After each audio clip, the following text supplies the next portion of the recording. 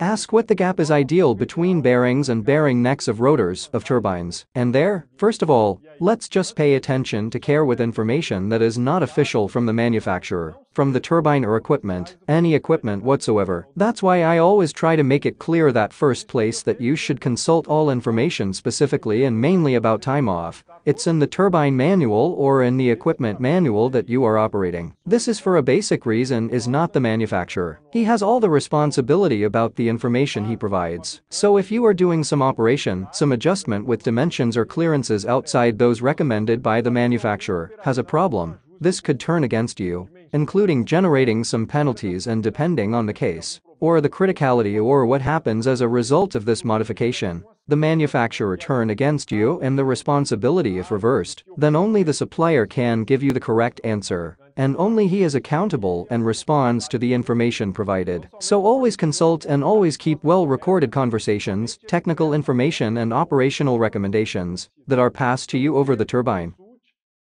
If they are not all included in the manual, thus avoiding any type of problem, it's that story at the time that gives you the problem that the thing stinks, then they will want to know the details, and then you might get some word of mouth, then that you didn't take care to record, and sometimes, because of that, you sin and end up doing badly in the story. Now, if you don't have the manual or easy contact with the manufacturer, or sometimes it is obsolete and very old equipment, anyway. So we can talk generally about bearing clearances as a reference, the ideal clearance, the acceptable clearance. I will try to help talking a little about this in a much more generic way. Okay, so let's go. The ideal clearance of a turbine bearing, it depends a lot on several factors. Chances are you've already used or heard about some rules pretty basic there, probably related to the diameter of the shaft there in the rotor bearing neck. 1/1000th of an inch plus 1x inch shaft diameter, 2/1000ths of an inch plus 1x inch shaft diameter,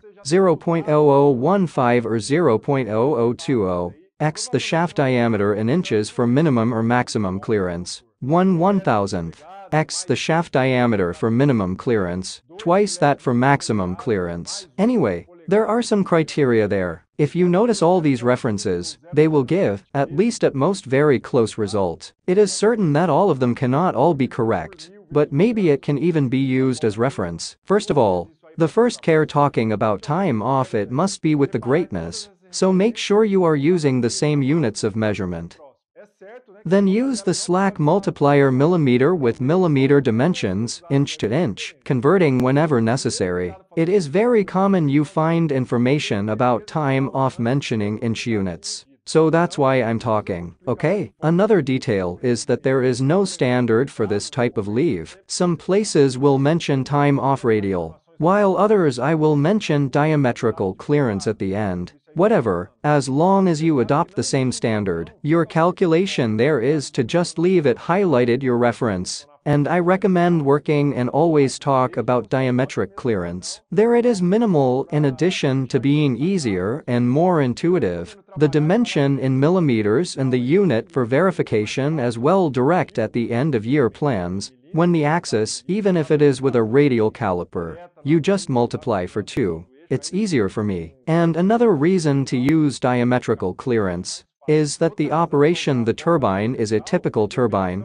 and rarely it will have the same radial clearance at positions of 0 and 180 degrees. And a turbine there's also the issue of rotor weight, and everything may influence this analysis. That's what you need to understand. Why are there so many applicable rules? Let's see some important data in the relationship between power, torque and speed. How big are the torque of the turbine rotor? I.e. the lower the speed, the greater power, the larger the diameter of the bearing neck on the shaft, and the heavier the rotor, the greater it must also be a bearing. Furthermore, the higher the rotor rotation, the lower must be the diameter of the bearing neck, and the larger the bearing, the larger it must be the clearance required for lubrication. So, in order of importance, the main factors that influence the project and consequently turbine bearing clearance is the weight supported by the rotor by the bearing, peripheral speed of the rotor bearing neck, the viscosity of the lubricating oil and operating temperature. The engine is very heavy.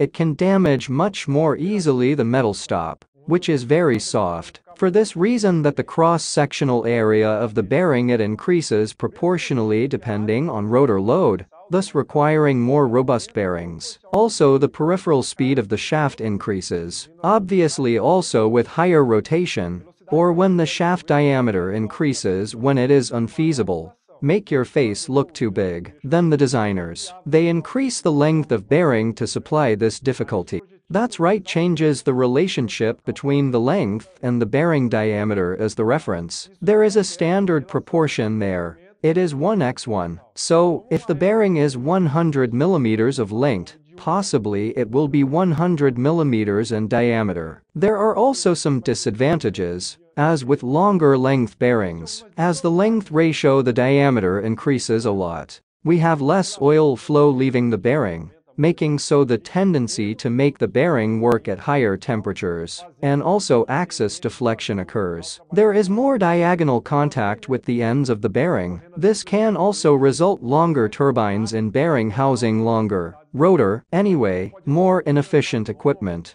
Greater drag on the axle is also important. We are less efficient the longer and heavier the rotor or the more flexible the shaft. More rotor deflection should be expected, and rotor deflection it may require increased clearance between bearings on the bearing neck. The viscosity of the oil is a less important factor than weight supported by the bearing and the peripheral speed of the rotor, although they are also considered in the case of definition, mainly in turbine. The project staff, he is also highly regarded the equipment manual having to specify recommended turbine oils. Therefore, unless there have been modifications to the project, it is always best to consult the manufacturer, and that he is always better maintain lubricants recommended by them to avoid any type of problem. Another problem there is that people is sometimes neglected, and the issue of very small clearance. People care a lot about time off too big and forget about the clearance too small.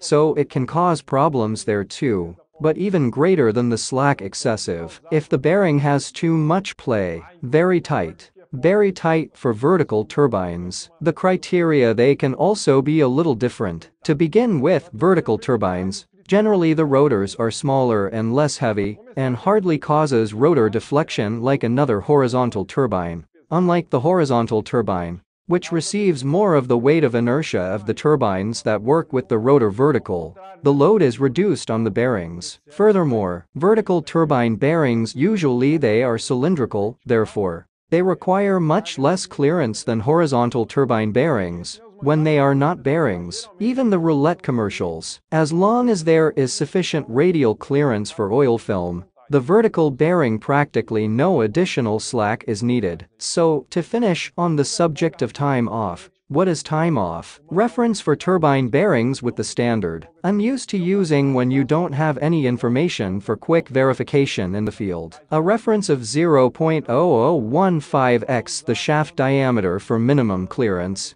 is 0.0020x shaft diameter for maximum clearance. An observation here for small shaft diameters you will find using these calculations, it's a very small gap. So, in any case, when it is a very small diameter and that doesn't give you the slightest break, he should use it as a reference. There is always a 0.1 millimeters gap. As a rule, this information, it should never be calculated by the user, the mechanic, by the turbine operator, but it must always be given somewhere there by the equipment manufacturer. Show, beauty.